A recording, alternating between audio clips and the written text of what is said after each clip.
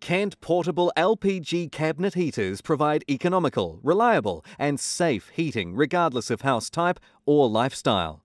In this video, we'll take you through a step-by-step guide of how to assemble and safely operate your Kent cabinet heater. Please ensure you note the following important safety information. Do not use this heater if you suffer from asthma, as use of this type of heater may aggravate existing breathing conditions.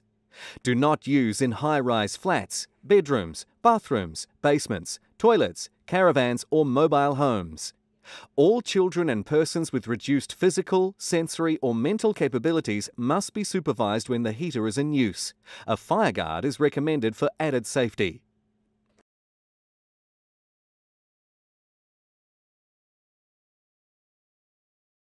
Remove your heater from the carton and assemble the base panel using the screws, washers and nuts provided. Refer to page 3 of the instruction booklet included with your heater.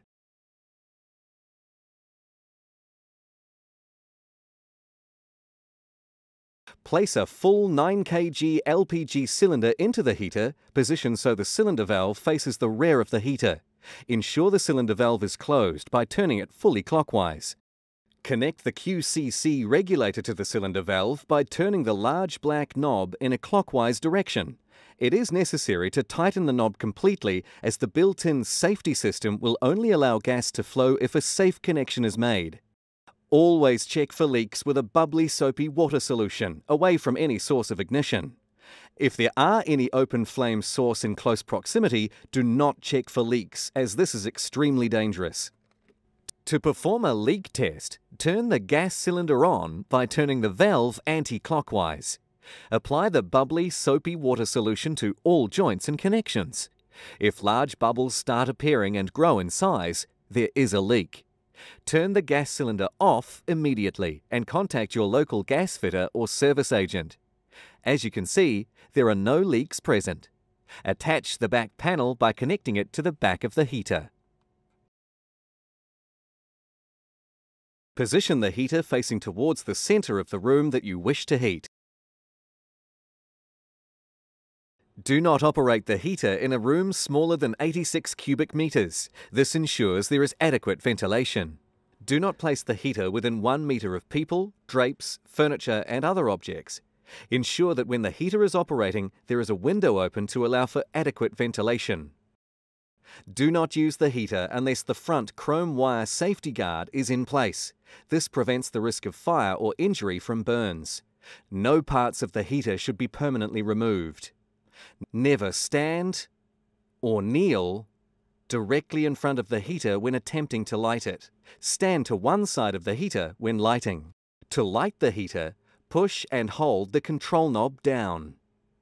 If the heater has been fitted with a new LPG cylinder or has not been used for some time, keep the knob pushed down for approximately 10 seconds to let air escape from the gas hose and burner. While the knob is pushed down, rotate to the L position. You should hear the igniter click twice as you rotate. Look at the pilot to confirm it is lit. To change the heat setting, slightly push and rotate the knob to the desired position. For low heat, rotate the knob to L. For medium heat, rotate the knob to M. And for high heat, rotate the knob to H. Place your fire guard in front of the heater now.